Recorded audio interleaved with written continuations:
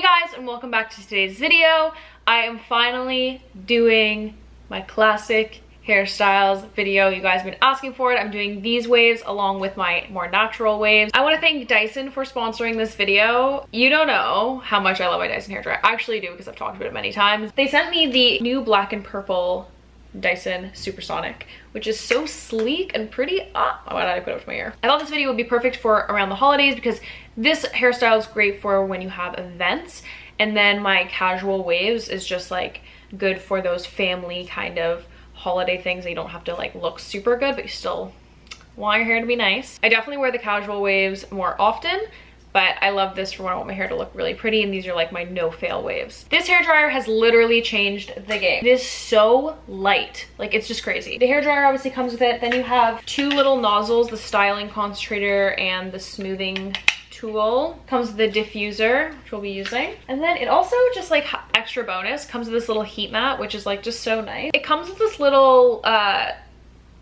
thing that you put in, and it helps you like hang the hairdryer. Like, thanks Dyson for thinking about me and where I'm gonna store my hairdryer. Very sweet of you. Okay, so I just want to talk about this hairdryer a little bit because I want to tell you why this is the best hairdryer I've ever used. So this hairdryer has intelligent heat control. So anything over 150 degrees is gonna burn and damage your hair. This hairdryer doesn't go over that. It goes only up to 100. If it doesn't go super hot, how is it gonna dry my hair? It's actually the like super fast airflow that will dry your hair fast. So instead of using a bunch of heat to dry your hair, it's going to use that powerful velocity of airflow. Also, something I really have to talk about, which my hair salon uses these now, and it's like game changing for them. It's so light. It's also super balanced, so it doesn't have that heavy back end and then non-heavy front end. So the motor is actually in here, which is nuts. So it's just really balanced and easy to just kind of like flip around. And the girl who did my hair last time at my salon was using this, and she just like, it saves my arms. Let's just get right into the looks. So this hair look is my more glammed up hair. I wear this when I want like my hair to, I just know it's gonna look good. I get out of the shower, I put some heat protectant in, I put some Gizu in my hair to keep the ends nice and clean.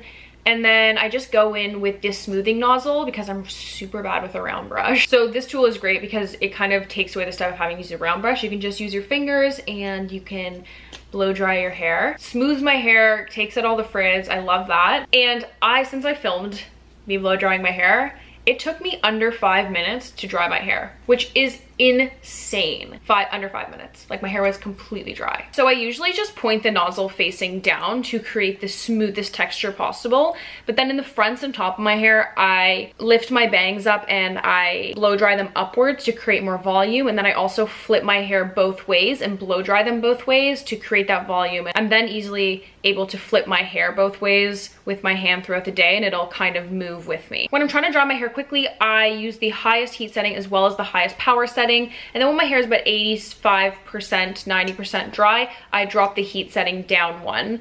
So I'm on the middle heat setting and the highest power setting. So after I just blow dry my hair, it's all sleek and smooth. I hit it with a cold shot to keep the style and smooth out any frizz. And then I go in with a 1.5 inch curling wand, and I curl my hair, and I just go through the sections, alternating forwards and backwards.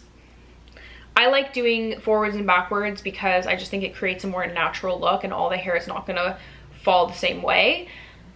And then as I get closer to the front of my face, that's when I start just doing away from my face, so I get this nice, like, you know, windswept, windblown sort of look. When you're curling your hair with your wand, you want to make sure that the barrel is pointing down and you're leaving about 2 inches out of the bottom. So you don't want to curl the hair the whole way.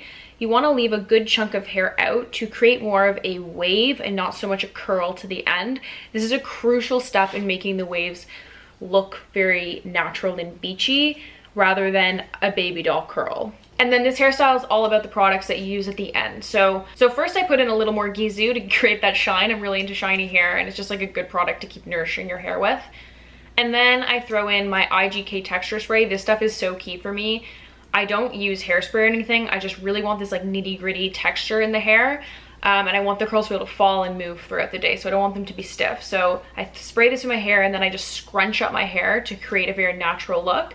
You can also do this with dry shampoo. I just prefer a texture spray. In the end, I scrunched it with a little wave spray to again create some more texture, and then that's it. You get this super glam holiday hair. from holiday to beyond holiday. So this is the second look, and it's the casual, more natural wave look. The way I get this look is I first put my hair up into a bun out of the shower. This gets it out of my face and away from my face while I'm doing my makeup and getting ready. And then when I'm ready to do my hair, I let it down. I put in my Aveda Be Curly and some Gisou. So then once I put those products into my hair, I get into the diffuser. So I take the diffuser and I magnet it onto my hair dryer, and then I use the lowest power setting and the lowest heat setting to create the most natural wave look. We really want to try to replicate just being outside and that sort of air dry effect. Try not to take the diffuser from the bottom of your hair and scrunch it up to your scalp because it'll create kinks. So just try to lay your hair on top and go through, and then at the root you can kind of massage it in so it creates more texture at the top. Another great way to use the diffuser is to flip your head upside down. You can get underneath where I feel like it usually takes forever to air dry. You can really get in there and dry it, and also create some nice volume. Once your hair is completely dry, that's when you'll go in with some other products. I go in with a Gisou again because I haven't had a haircut in a while, so my hair is a little